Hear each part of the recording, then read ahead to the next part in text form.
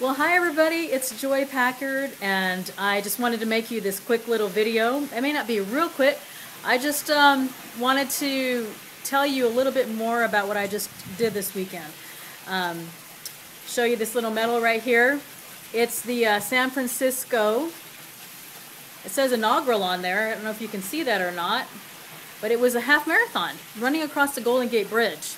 And I just got home and I'm actually using my new camera that I bought. Actually, it's just an extender, and I thought I would just kind of show you a little bit about where I live and everything and why I love it. You know, I have a pool right here, and I have this beautiful lake out here.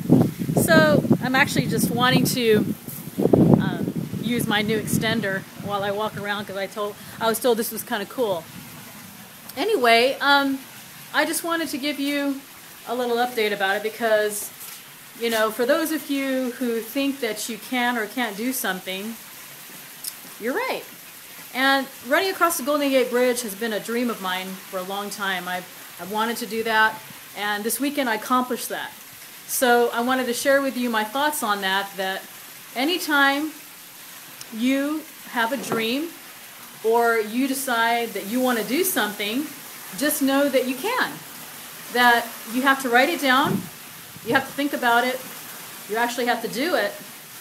And the feeling that I guess I just wanted to share with you as I was on top of the bridge was the most amazing feeling ever.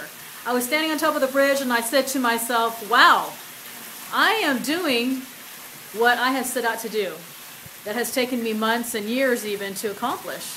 And so my little tip for you today, and I'm going to kind of share with you a little bit more about my running experience, about my race later on. But today, just a little tip about goals, goal setting, and about getting done what you want to get done.